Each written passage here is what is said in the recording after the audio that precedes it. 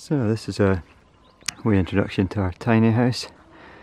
Started building, excuse the noise of the chicken, started building it a year and a half, 2 years ago. Estimated the other day probably taking about 500 hours in total. Just picked away at the weekends and the evenings. And I would say it's probably cost about £3,000 UK, so it's about 35,000 Swedish kroners, if there's anyone from Sweden listening.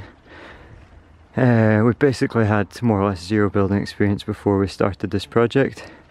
And from watching loads of YouTube videos and tutorials and asking people who had more experience, we finally got to the finished end after a few mistakes and so on, but I would encourage anyone to try. Most of the wood we used was reclaimed or from local forest, like this piece of birch here. We're lucky with that. All the windows and doors I think we got for £10 or 1,000 kronas each. We found them second hand eventually. Yeah, and the pull out bed here as well, I think we got this second hand for 50 quid or something. It's pretty handy, you can pull it out here. And we've got door space underneath. Yeah, we've got a little electric fridge in here. I've got a hob you can put up here as well. The most expensive costs were the panelling here and the panelling on the outside. Putting in the electrics. We've got certified electrics in here because we wanted to rent it out, and it was expensive in Sweden to put in the fire properly.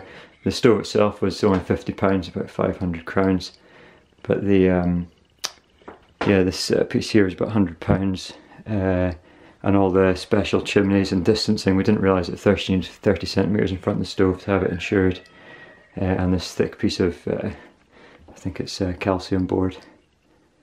But it's been a really fun building process.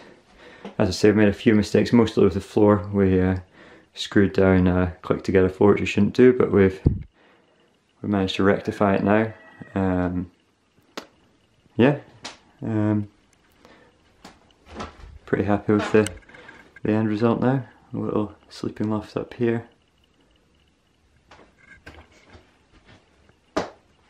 It probably took us longer than it would take someone with more building experience, but I feel we've now gained a lot of building experience.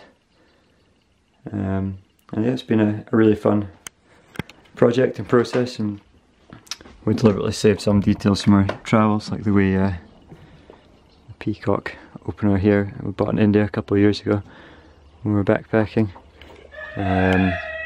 This is an old reclaimed floor here that we turned into the balcony. Yeah, we've got a lovely morning to see it on. So yeah, happy building to anyone that's interested in tiny houses. Can't recommend it enough. Cheers for watching.